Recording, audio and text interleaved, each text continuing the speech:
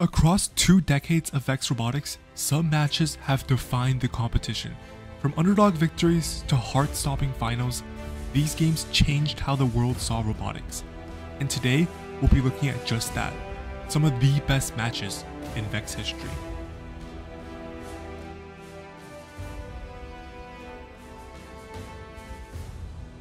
We start off in the most recent season, high stakes, and the match we'll be looking at is semifinals 2-1 in the Dome playoffs.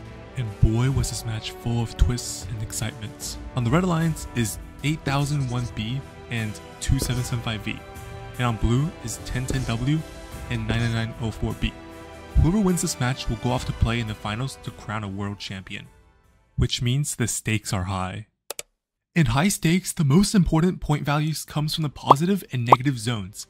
Any points scored on a mobile goal and brought to a positive zone will be doubled and vice versa deducted if placed in the negative. There are also wall stakes and alliance stakes. Every ring scored on a goal or a stake is worth 1 point, while the top is worth 3. So top ring control is very important. Oh, and did I forget to mention the most important part? There's also a 3-stage ladder in the middle that teams have to climb at the end. Right off the bat, the red alliance wins the auto and secures the bonus.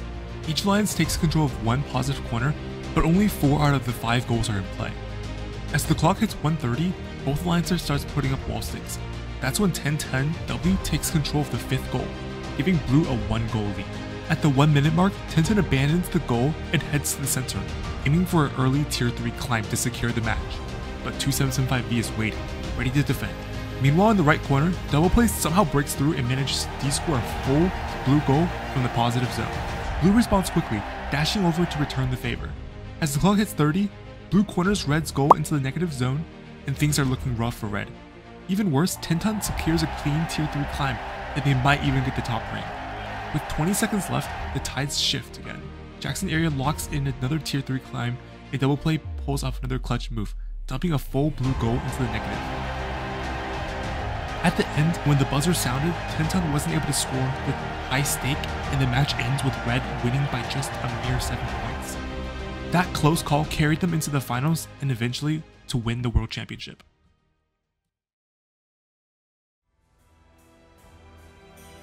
The next match takes us to Wisconsin. During the over-under season, this was a signature event where teams from all around the country came to compete. In this semifinal, the 1st seed alliance was set to face the 4th seed underdogs.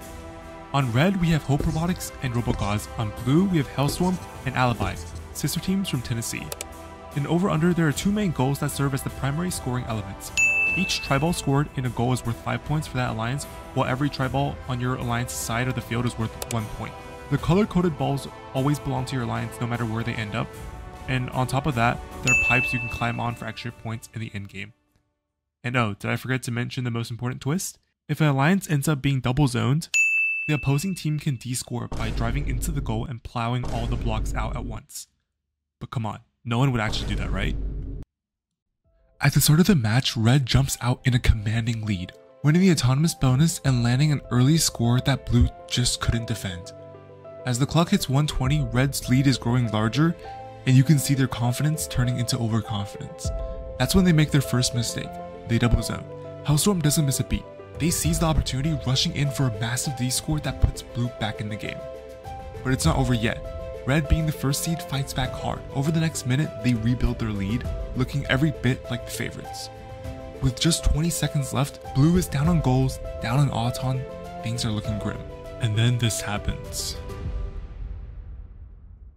What is red doing? They double zone again. Like paid actors, Hellstorm executes the D-score of this season. Tri-balls goes flying, and when the dust settles, blue not only steals the win, they double red's final score.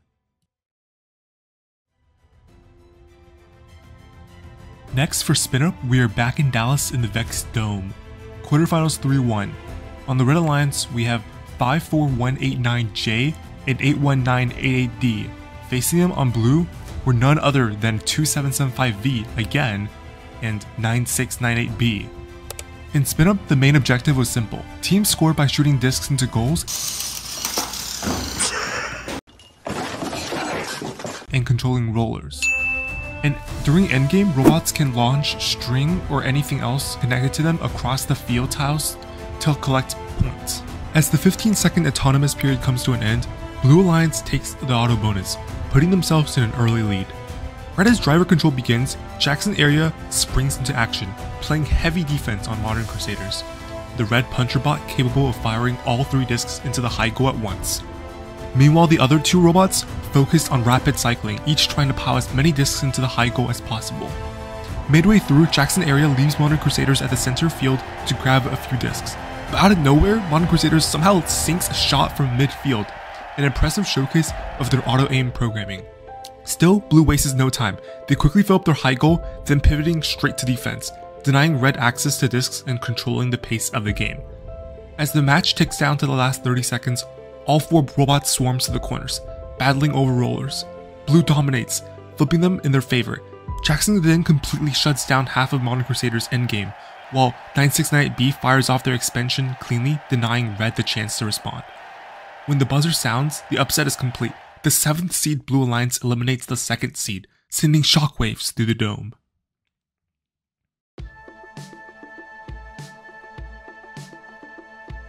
We move over to Brentwood, Tennessee for Tipping Point, the 2021 to 2022 season. On the Red Alliance is 9364E and 4082B. On Blue is 38141B and 8481Z. In Tipping Point, there are 7 mobile goals, 3 neutral, and 2 per alliance. You can move these mobile goals into your alliance zones for 20 points, or stack them onto balance beams worth 40. You can also score the rings onto these goals for points, and even park your robot onto the balance beam for 40 points.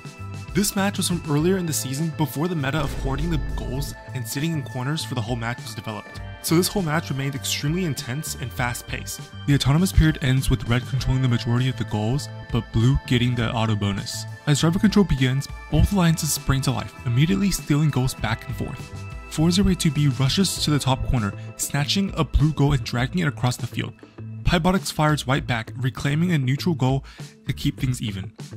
Down at the bottom of the field, 9364E and 8481Z lock into a tug of war. But this doesn't last long. 4082B drives in to join the fight, and 9364E gives up. The match stays razor close until the 45-second mark, when the momentum shifts. 4082B makes a massive play, stealing a neutral goal straight from the Blue's balance beam. Seconds later, 9364E tips the same beam, helping 4082B snatch yet another blue goal. As Pybotics scrambles to recover, 4082B capitalizes again, swooping in to steal the last neutral goal from the tipped beam. With just 15 seconds left, Red locks down control, placing 3 goals onto their balance beam, while Blue desperately scrambles for a last-second park, but it comes up short. When the buzzer sounds, the Red Alliance claims victory, winning the signature event and securing their spots at Worlds. And yeah, those are a few matches from 2025 to 2021 that I think deserves to make the video and are really entertaining. Let me know in the comments if there's more matches that you think are good and if you want a part 2.